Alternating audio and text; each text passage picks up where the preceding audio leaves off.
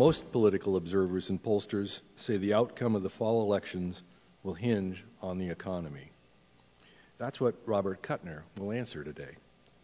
Robert Kuttner is an award-winning national commentator on economic policy and this year's Wayne Morse Chair at the University of Oregon's Center for Law and Politics. If you're not familiar with the center, we have some information about it on the table in the back. Robert is a co-founder and co-editor of the American Prospect magazine, as well as a founder of the Economic Policy Institute in Washington, D.C.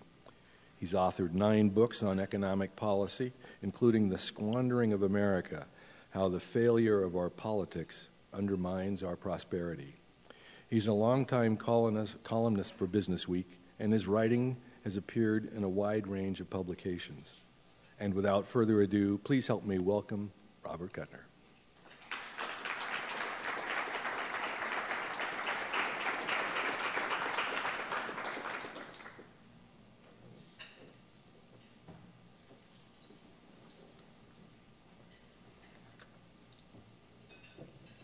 Thanks so much. It's wonderful to be back in Oregon, and I've particularly enjoyed being the Wayne Morse Chair.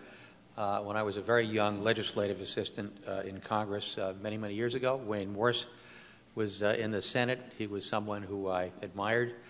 I subsequently worked for Senator William Proxmire as his chief investigator, a man very much in the spirit of Wayne Morse. And I just have had a marvelous time meeting with students, co-teaching a course, meeting with community leaders, lecturing, and it's just been a marvelous 3 weeks. I've got 2 weeks to go. So thank you for having me at this forum. I want to talk about what's going on with the economy and then about how the economy interacts with electoral politics. Usually, not surprisingly, a bad economy is bad for incumbent presidents. We can recall Jimmy Carter in 1980 when the Federal Reserve under Paul Volcker briefly put the interest rates up to 21.5%, losing to Ronald Reagan. We can recall George H.W. Bush in 1992 when there was a not particularly bad recession, but people were worried about it. And the internal slogan of the Clinton campaign was, "It's the economy, stupid." And Bill Clinton relentlessly talked about the economy, another case of an incumbent losing based on a bad economy. The one exception was Franklin Roosevelt, where the economy was still really terrible 2 years and 4 years after he was elected in 1932. But the Democrats picked up seats both times, and Roosevelt won a historic landslide in 1936, carrying all but 2 states, even though unemployment was still 18%, because people really felt that he was on their side, and people felt that help was on the way. There's a political scientist at Yale, Ray Fair, who says that he can predict the outcome of an election based on a model that cranks in factors of how the economy is doing. Now, excuse me, this time it's a mixed picture. The economy is improving. It's back down to 7.8% unemployment, for the first time lower than it was when Obama took office. Obama is trying to remind the voters that he inherited a mess, but I think most people feel that it's not improving enough. Median incomes are back down to their level of 1990, and young people in particular, who are saddled with $1 trillion of college debt. Young people voted by a margin of 71 to 29 for Obama in 2008, and now they're going out into the world into a terrible economy, saddled with debt, and they don't have a very favorable experience of how the economy has improved in the last 4 years. So the economy is, at best, I think, a draw or a slight disadvantage for Obama as the president. But interestingly, the economy seems to be overshadowed by the relative performance of the 2 candidates. So you had this period when Romney did not have a very good convention. The Republicans did not have a very good convention. And then there were all these other stumbles. And it looked like the race was locking at about a 6-point lead for the Democrats. And then Obama turned in a much worse than expected performance in the first debate, leaving the Republicans to regain the momentum. And so the election right now, a little more than 3 weeks out, seems to be about tied. Now, I want to come back to the election in a moment, but I want to spend most of these 40 minutes talking about what's really going on with the economy. Why is the economy such a mess? And I think there are 3 factors that antedate the great collapse of 2008 that still have lingering effects, and then there are the effects of the collapse itself. The first problem that suggests the underlying weakness of the economy is what I would call the financialization of the economy. We've had several decades now when manufacturing has been hollowed out. A lot of it has moved overseas, and we tried to compensate. This wasn't a deliberate plan by a bunch of commissars in Washington. It was just the way things worked out. But into the vacuum, we had an ever larger, ever more innovative financial industry. One statistic really captures this. In the first 2 decades after the war, about 12% of all of the corporate profits in America were in finance, banks, insurance, investment banks, etc. In 2006, on the eve of the collapse, that figure was 41%. Now, at some point between 12% and 41%, the money that the banking industry takes out of the rest of the economy ceases being a reasonable payment for a service and starts becoming a tax.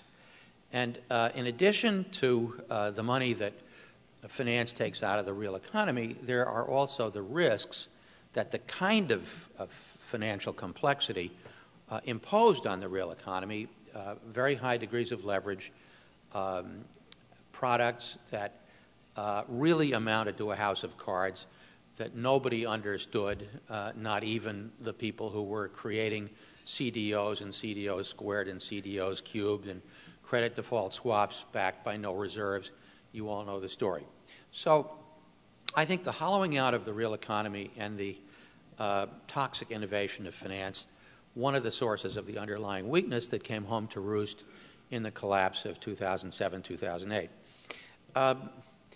The second problem is a shift in the distribution of income, leaving ordinary people with paychecks that did not really keep pace with inflation.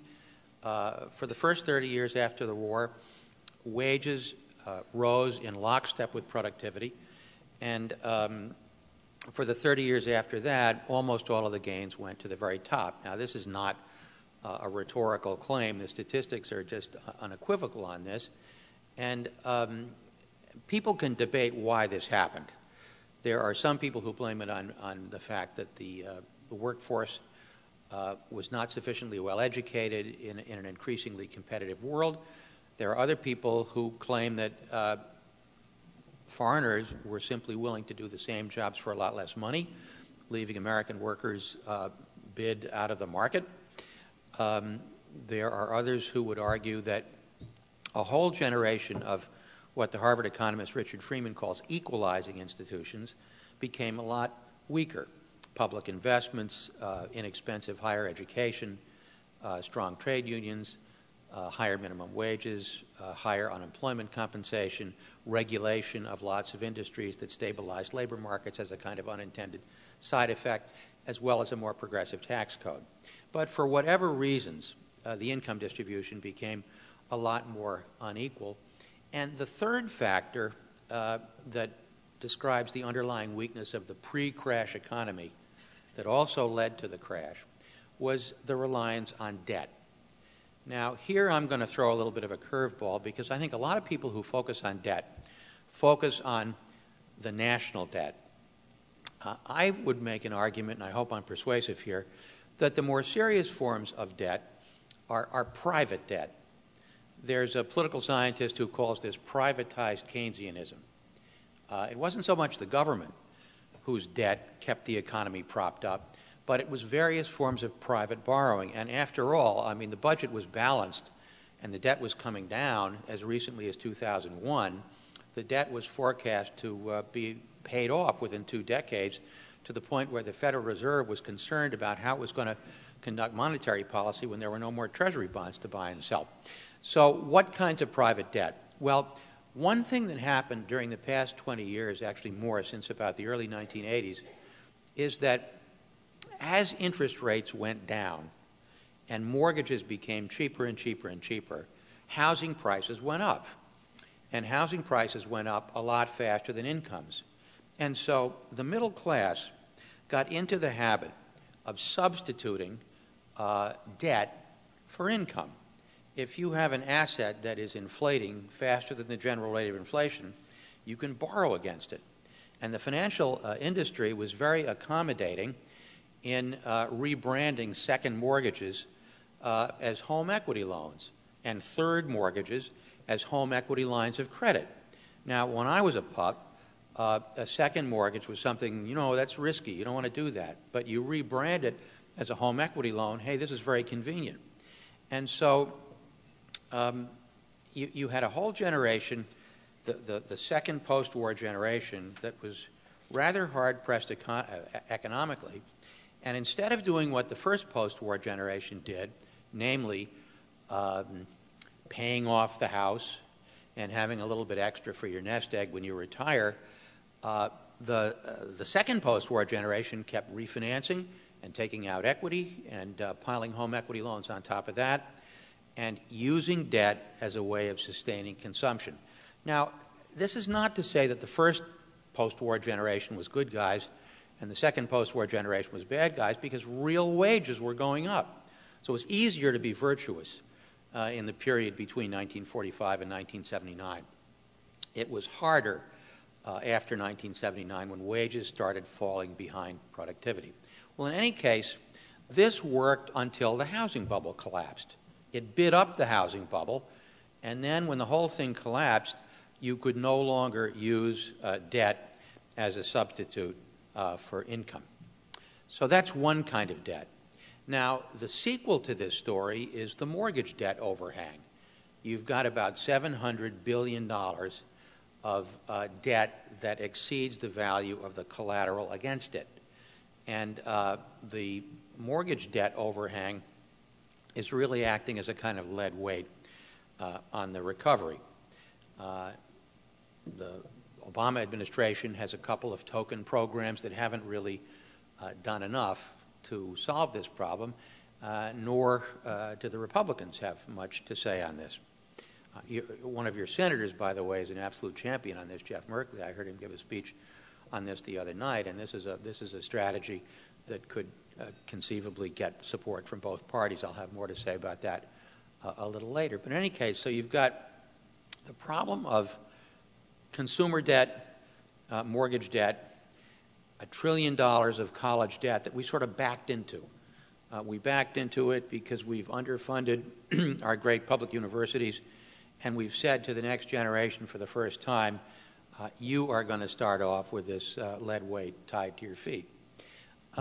But the other kind of debt that doesn't get talked about very often is the short-term debt that financial institutions incurred in order to try to become more like hedge funds. And if you recall the history of the 2007-2008 collapse, the first one to go was Bear Stearns in March of 2008, and then Lehman Brothers. And the business model, unlike a commercial bank where you take in deposits, you make loans, you are very prudent in your underwriting, and you don't become mega rich, you make a nice living, and you pay very, very careful attention to the quality of the credit. Not too many losses in commercial banking pre-repeal of Glass-Steagall in 1979. But if you're in this other form of new wave investment banking, you don't take in deposits. You borrow money in the overnight market, the so-called repurchase or repo market, And your ability to keep borrowing in the overnight market is only as good as your reputation. And if your creditors start thinking that you've loaded up on a lot of bad subprime paper, they cut you off overnight. And even though Bear was sitting on $20 or $30 billion, the debt equity ratio, if you will, was 30 to 1, 50 to 1, and on top of that, there were all of these special purpose vehicles, off-balance sheet accounting that wasn't even included. And so you can lose everything overnight when you have that degree of leverage. Now, leverage is a fancy word for debt. So the economy pre-crash had all of these forms of debt that were keeping it afloat, privatized Keynesianism, if you will. And the public debt was actually in relatively good shape until the collapse itself. So all of these were the underlying weaknesses in the economy that the average person experienced as a deterioration of living standards. The other factor I think that's very relevant, and there's a wonderful book on this by two young political scientists who actually grew up in Eugene, Jacob Hacker, who now teaches at Yale, and Paul Pearson, who teaches at the University of California at Berkeley, called The Great Risk Shift, talking about the fact that risks, which used to be borne by large corporations or by the government, have been shifted onto individuals. The shift from defined benefit pensions to IRAs and KIOs and 401ks, the risk of losing your job, the risk of a whole industry disappearing, and the instability of the last 20 or 30 years economically has gone hand in hand with a period of government and large institutions weakening any kind of collective responsibility for people's security. So here comes an election, and what are the parties offering, and who does the average voter hold responsible? Well, in 2008, it would have been difficult not for the Democrat to win. You'd had the most serious collapse since the Great Depression happen on September 15th of an election year. And you had a Republican candidate not handle it terribly well. And so this was sufficient even for a young, untested African-American Democrat to win election by not a huge margin. And so then the question is, here we are 4 years later, and who is to be held responsible for the fact that the recovery is sort of sputtering along on 2 or 3 cylinders and is not what anybody hopes it would be, not even President Obama. Now, along with this, you really have a shift in the nature and the ideology and the tactics of the Republican Party. This is a state really famous for moderate Republicans. Tom McCall, Mark Hatfield, Bob Packwood, and of course, on the Democratic side, you've got Ron Wyden, who prides himself on crossing the aisle. You've got Merkley, who's more of a lefty, but who's trying to work with Republicans on a rescue of the mortgage situation. Ted Kulongoski, who started out as a labor lawyer and offended a lot of his labor friends by working with the business community and the Republicans to try to reform PERS. And then you have the great independent himself, Wayne Morse, who managed to serve under the aegis of both parties. But what's going on in the Republican Party these days is very, very un-Oregonian. The strategy has been to block, and that works not only politically, but it works ideologically if you think that the problem is government.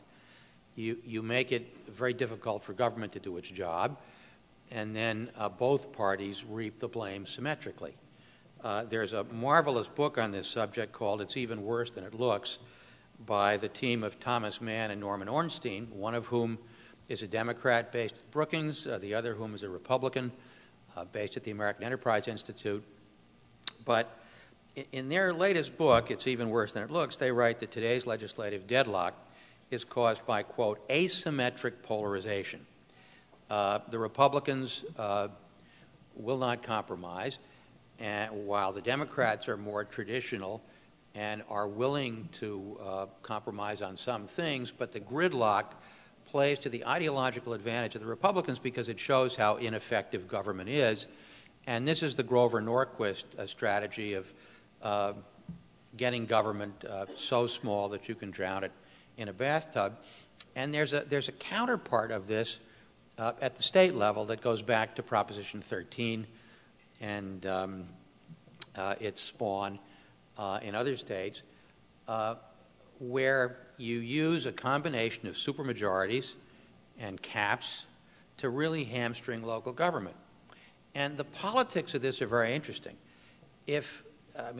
My first book was on Proposition 13. It came out in 1979. It was called Revolt of the Haves.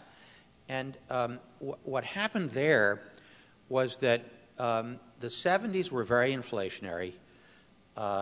Instead of reforming the tax code, the government in Sacramento, headed by a young governor by the name of Jerry Brown, used the rising housing prices as a way of collecting a windfall, because the more property tax revenues went up, the less state aid was required, and the more Governor Brown, who was thinking of running for president as a fiscally conservative liberal, could have bragging rights about the huge state surplus that was building up in the state treasury in Sacramento. So instead of figuring out a way of returning this money to the cities and the towns and the counties and the special districts, Brown sat on this surplus, and the tax revolt festered until it became a kind of a conservative populist cause. And I remember Howard Jarvis, who was this cantankerous guy in his mid-70s, debating these nice people from the League of Women Voters,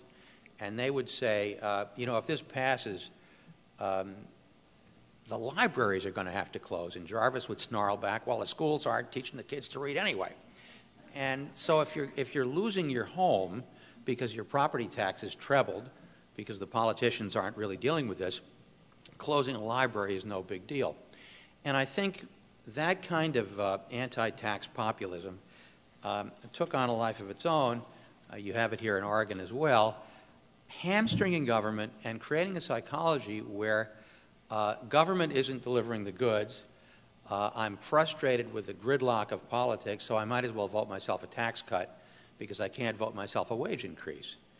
And the maldistribution of income, where ordinary people are really suffering, combines with this anti-tax, anti-government psychology, and government gets even more hamstrung.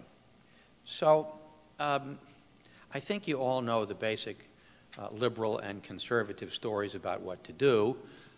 Conservatives would say government's the problem. If government is being shrunken, that's good. That means more money in the pockets of citizens. Government overregulates business. We need to get government out of the way and let the economy rip.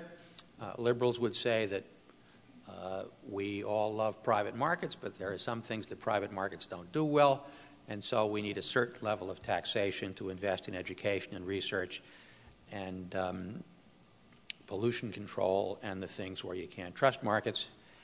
But what's interesting to me is that the most powerful force right now in the political debate is really neither liberals nor conservatives, but it's a kind of center-right group with enormous influence who have focused on the national debt as if the national debt were the biggest single problem standing between us and a recovery. The Peter G. Peterson Foundation has spent just under $500 million to disseminate this view. There's about 10 other private commissions promoting the view that if you want to get a recovery going, you need to fix the debt. That's the name of the latest campaign on this subject. President Obama was so influenced by this current of opinion that long before the economy was really in a recovery, he appointed a bipartisan commission under Erskine Bowles and Alan Simpson to deal with the deficit. And The problem is that if you make the deficit rather than the recovery the issue, and you cut the deficit prematurely, it only adds to the contraction of a weak economy. Belt tightening doesn't lead to a recovery. Now, the story is that business people, and I'd be very interested how many of you reflect this description, because there are business people in this room, business people are hesitating to invest because they're not confident about what the debt to GDP ratio is going to be in 2023. And why is this? Well, it's because they're worried about inflation. Now, at this moment, the government can sell 10-year bonds at under 2%, and it can sell 30-year bonds at under 3%. And if people were anxious about inflation, they would not dream of lending the government money for 10 years at under 2%, or 30 years under 3%. So Paul Krugman calls this the confidence fairy, that if we just deal with the deficit, the confidence fairy will come and will restore confidence to American business, and American business will go out and expand. And I think normal economics would say, no, the reason that business is not expanding is they don't see customers. I mean, we coexisted with a lot more regulation, a lot higher tax rates, and bigger deficits in the 50s and 60s because ordinary people had money in their pockets, and so business could expand. So now, how does this all play out in the election? I mean, I was kind of hoping that the election would be a nice, clear debate between the liberal view and the conservative view, especially given the fact that American politics is so polarized. So you would imagine that you would have a nice, clear argument with Obama playing the liberal and Romney playing the conservative. Unfortunately, that's not the debate we're getting. The debate is really quite muddled. So let's start with Romney. Romney, I mean, I'm from Massachusetts. Romney began as a moderate, an old-fashioned moderate Republican, but of course he needed to win the trust of the conservative base that dominates today's Republican Party. So he needed to make himself over as a conservative, and he did pretty well at that. But then he needed to compete in the general election, so he needed to make himself over as a moderate again, except that he's not quite abandoned the conservative program either. So we have Romney saying that we can give everybody a tax cut without adding to the deficit or cutting taxes on the very wealthy or cutting back valued government services. Now, nonpartisan economists who've looked at the numbers say, no, you just cannot square that circle. The total tax cut adds up to $5 trillion, and there just are not enough preferences, loopholes, deductions, exemptions in the tax code to get back that $5 trillion unless you want to do things like go after the charitable deduction or go after the home mortgage deduction, both of which are third rails for politics. However, if you watch the two debates, you realize that this stuff is a little too complicated for civilians. And if you start trying to challenge those numbers, you sound like a geek. You sound like a terminal policy wonk. And so if Obama or even Biden starts going after the arithmetic and Romney comes across as likable and a strong leader, that trumps the arithmetic. Or if Ryan comes across as a fine young man and Biden comes across as a little bit patronizing, the one trumps the substantive rebuttal. Or take another issue, or actually a non-issue, Social Security. Now, here are some facts on Social Security. According to the 2012 Trustees Report, using very conservative economic assumptions, Social Security is out of balance over a 75-year period by about 1% of GDP.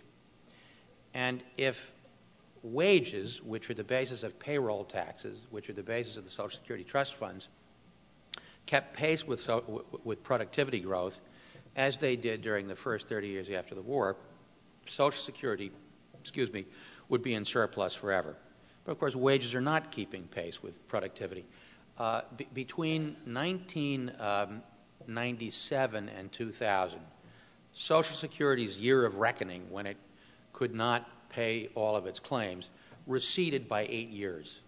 In 3 years, Social Security gains 8 years of health, and the reason is that we had full employment and we had rising wages. But that doesn't get talked about. Rather, both parties seem to agree that we need to prune back Social Security. So let me quote from the transcript of the President's first debate with Governor Romney. Jim Lehrer: Mr. President, do you see a major difference between the two of you on Social Security? Now, this question, to use the technical political science term, is called a high-hanging curveball. You know, you're just supposed to wham the thing out of the park. So what did President Obama, because this is the Democrats' signature issue, right? It's been the signature issue since Franklin Roosevelt. Social Security is phenomenally popular. Republicans off and on keep trying to privatize it, or they blame Social Security for the effect of tax cuts that they sponsored. So what did our president say? Obama. You know, I suspect that on Social Security, we've got a somewhat similar position. So at that moment, I felt like Jon Stewart, right? What? What are you doing? That's Governor Romney's line. That's not your line. And he went on to say, Social Security is structurally sound, but it's going to have to be tweaked by the way it was by Ronald Reagan and Democratic Speaker Tip O'Neill. So that was 1983. And what was the tweak? They raised payroll taxes, they cut benefits, and they increased the retirement age by 2 years. A tweak. And if you go to the websites of Romney and Obama, the language on what needs to be done about Social Security is almost identical. So this is a very high-minded Barack Obama taking Social Security off the table as a partisan issue. And something very similar happened last night in the vice presidential debate, right? Martha Raddatz says, why not raise the Medicare eligibility age by 2 years? Another whammo, high-hanging curveball. And what did the vice president say? Did he say, that's the difference between Congressman Ryan and me? They're going to raise the retirement, the eligibility age. We're not. Oh, no. He said, well, I was there in 1983, last time we raised the retirement age. What are you doing? So I think Governor Romney has done a much better job at blurring the differences between himself and President Obama than President Obama has done, in a fashion that allows regular people to feel that the Republican ticket understands them. And this is not just about who's the better debater. I think to some extent Obama's positions are somewhat self-canceling, in the sense that on the one hand he's for recovery and jobs and public investment, but on the other hand he's for deficit reduction.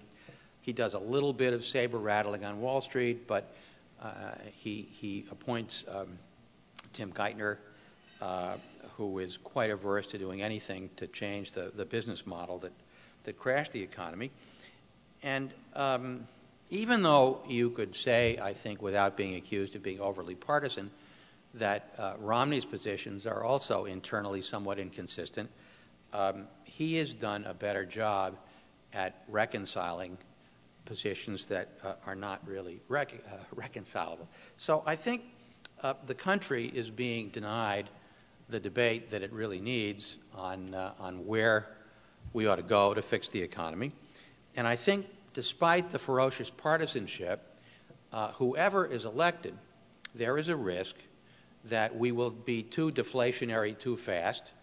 Obama has promised $4 trillion of deficit cuts over 10 years. The Republicans have promised $5.4 trillion. The Republicans would do it more with program cuts and some tax cuts. The Democrats would do it more with some tax increases, and they try to preserve some programs.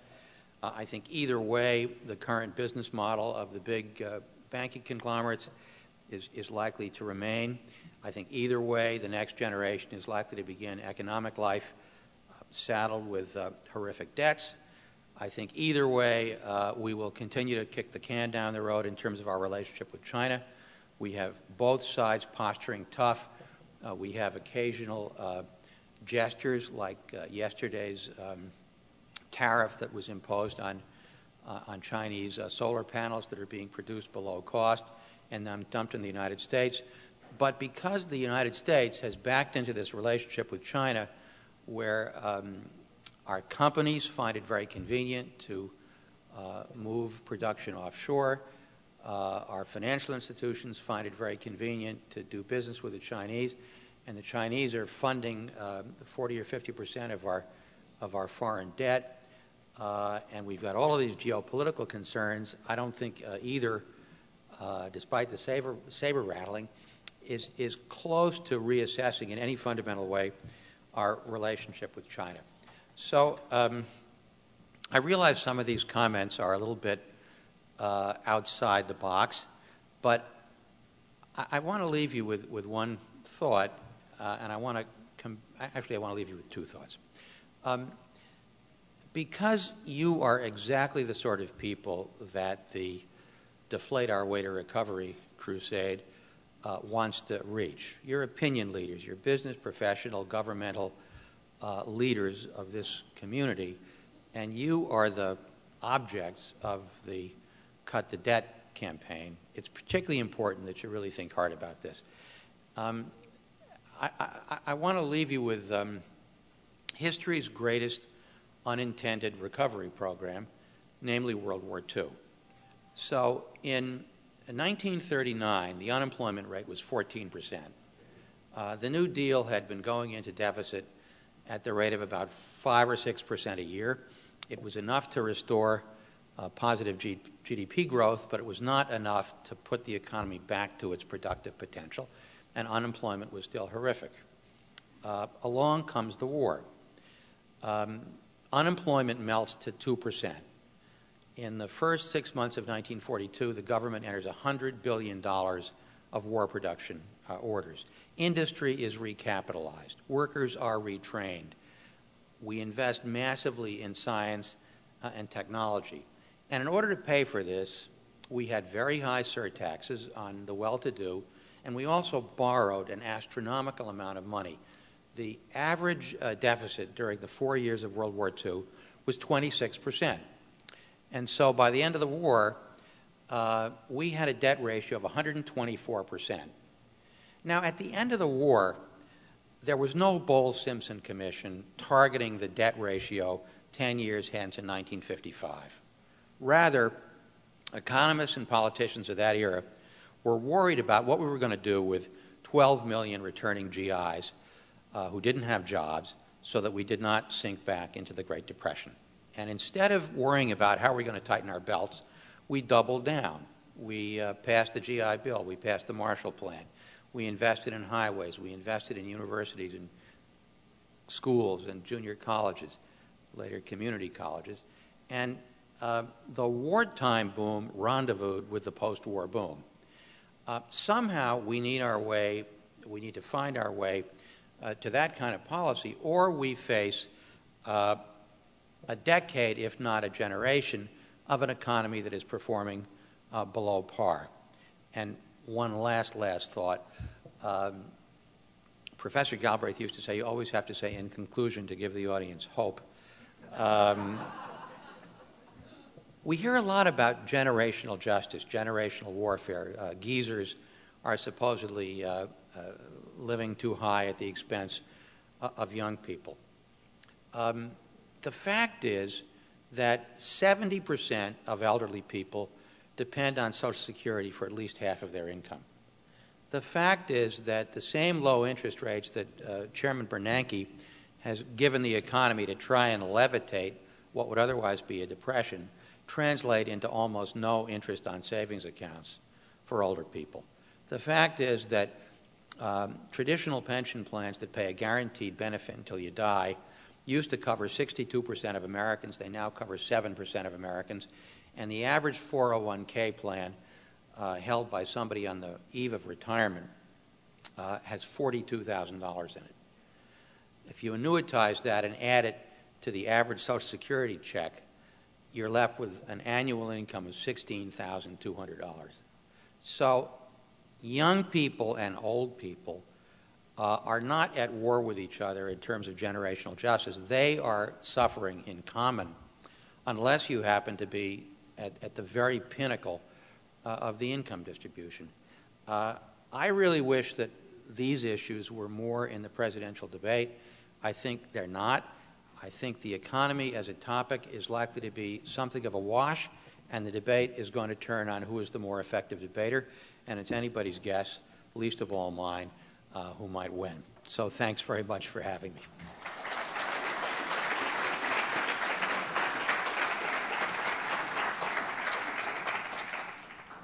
Thank you very much. And now if you have written question on an index card, excuse me, please hold it up high so that City Club staff can collect it from you now. Thank you. The first question for our speaker, as always, will be from today's Friday Forum host, Leslie Moorhead. Leslie is on the club's board of governor. She served as the club secretary from 2010 to 2012 and was named Member of the Year in 2010. Leslie?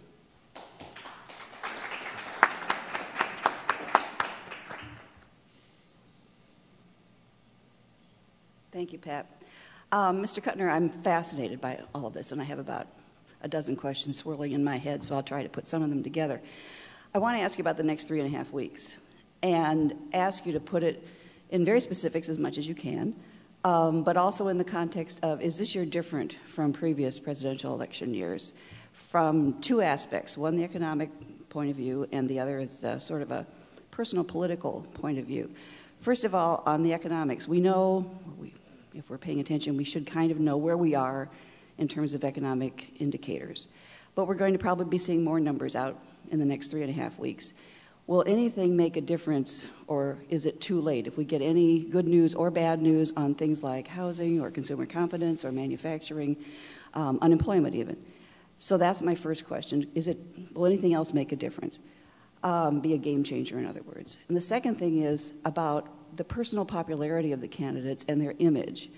Does that sometimes just trump the numbers? And how will that have an effect on this election, too?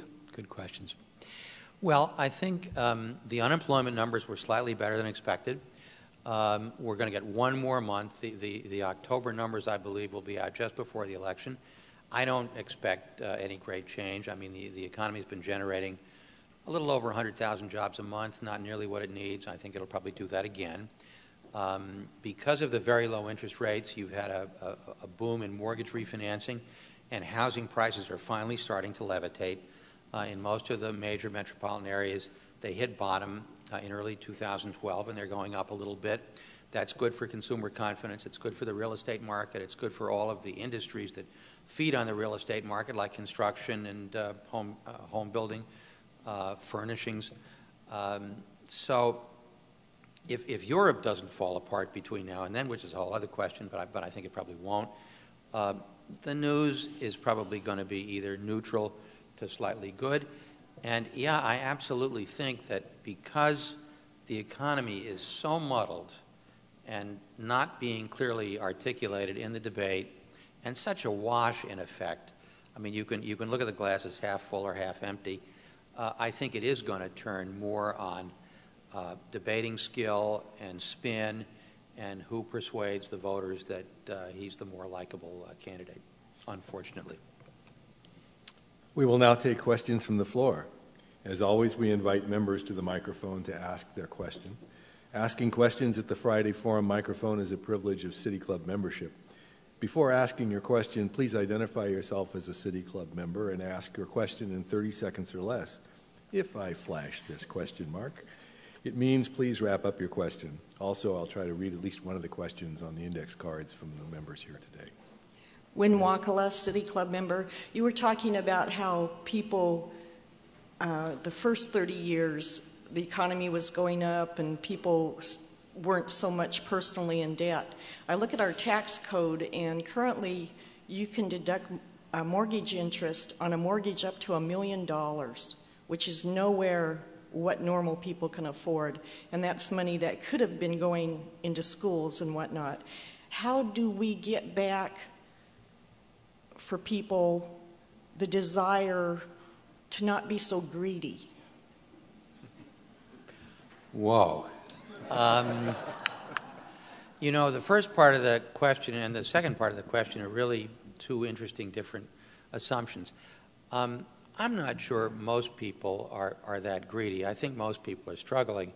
I do think, and tax reformers have argued this for a long time, that if you turn the mortgage interest deduction into a credit so that the benefit, as President Obama told Joe the plumber, is better spread around, instead of subsidizing the house in keeping with how lavish the house is, you tilt that the other way so that people in more modest homes, people trying to become homeowners, get more of the tax benefit through a credit rather than a deduction, and the credit's capped. It's a fixed amount. That would be a good policy change. Also, by the way,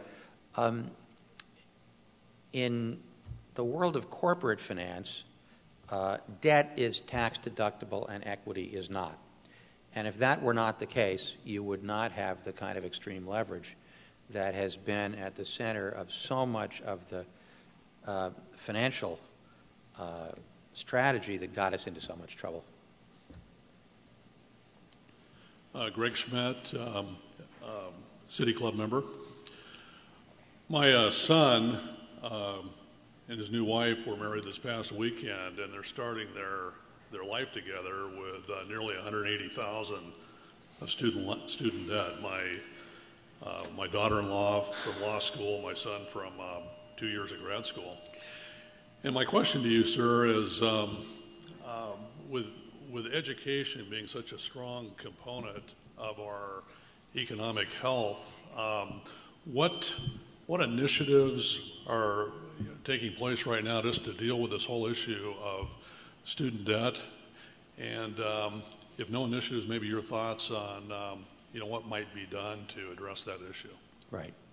The Obama administration did pass a law to give students an option to have some of their debt related to their income, so that you're paying it as a percentage of your income rather than a fixed amount. I would go even further in that direction, and I also think, frankly, if you want an economic stimulus program, I can't think of a better stimulus program than writing off a lot of that debt. This country has never done anything remotely like this to the next generation. Look at what we did for the next generation at the end of World War II. Young men, mostly and women, who'd fought in World War II. We said, we're going to give you a free college education. And now we're saying we're going to give you a college education, but we're going to load you up with debt, to the point where the home ownership rate among young adults is back to its level of 1900, because you go in, you apply for a mortgage, and they say, look, you got $180,000 worth of student debt. That's the cost of a house. And you don't get to encumber yourself with debts for two houses. It is unconscionable. And it would be a terrific stimulus to just write a lot of that off. Kurt Wavering, member. When I studied economics, I remember the professor talking about it's guns or butter. And my question is, as an economist, do you think that if we reduced our military expenditures, we could make a significant improvement in the economy by deploying that money into the economy? Yes. I think we could certainly have an adequate defense with less money spent on the military, and people can argue about how much that should be cut.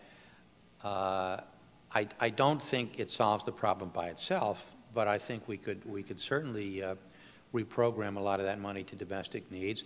And most studies have shown that of all of the forms of government spending, dollar for dollar, military spending is the least stimulative, because a lot of it gets spent overseas, a lot of it stays within a rather rarefied industrial sector. So, yes, I mean, I think one has to divide the economic question from the national security and foreign policy question, but I do, not being a foreign policy expert, I do agree with you that we could cut the military, and that would be good for the economy.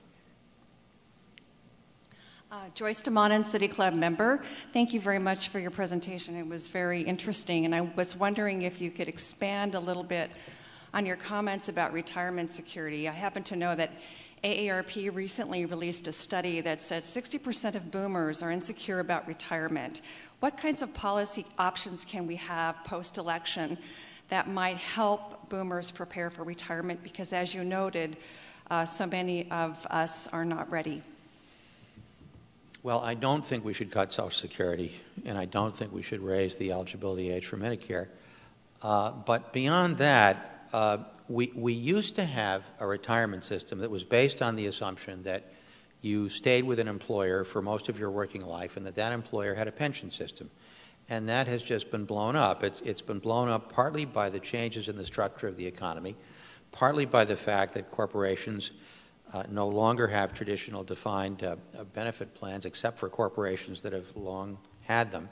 And so I think what you need is a universal portable pension system that is funded. And I would do it as a second tier of Social Security. Other people would do it in the private sector. But unless we do that, people are just not amassing enough retirement savings through IRAs and KIOs and 401ks. And the other important thing is it has to be a real pension. A 401k is tax-deferred savings.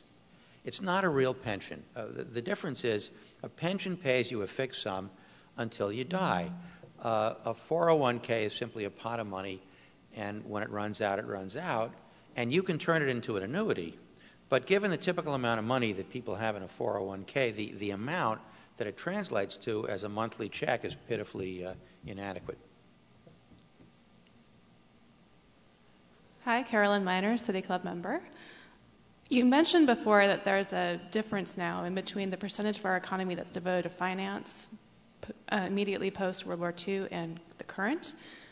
And I was wondering how you would remedy that situation, and both in the ideal in the ideal case and also as the case that might actually get passed through Congress.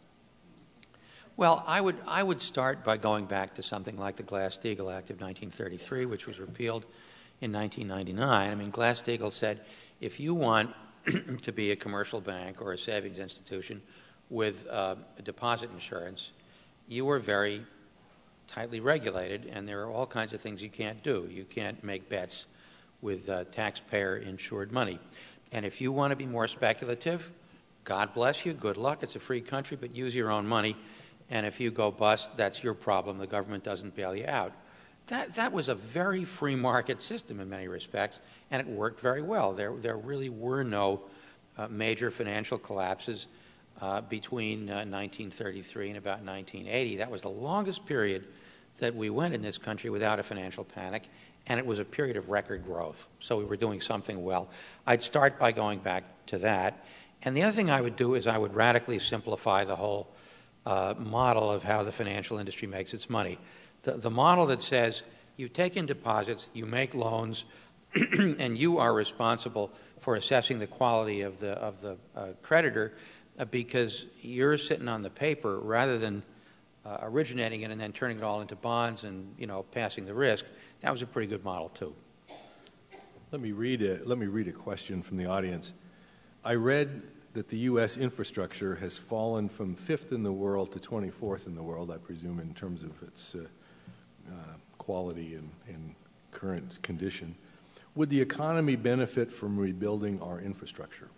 Well, I use World War II as an example of public investment, in this case in prosecuting a war, as the greatest stimulus we've ever known. I think, assuming we don't want another war, there is a whole deferred agenda of investments that we need in basic infrastructure and in green infrastructure. The American Society of Civil Engineers says that the total amount of deferred maintenance in basic things like bridges, roads, water, and sewer systems is $2.4 trillion. That's a lot of infrastructure. It provides jobs. It stays in this country. It stimulates the economy. Most of it goes right back into the private sector, by the way. The companies that the government contracts with to do all this rebuilding, they're private companies. So I would start with something like that, and then I would do a lot of green investment as well. Steve Katz, City Club.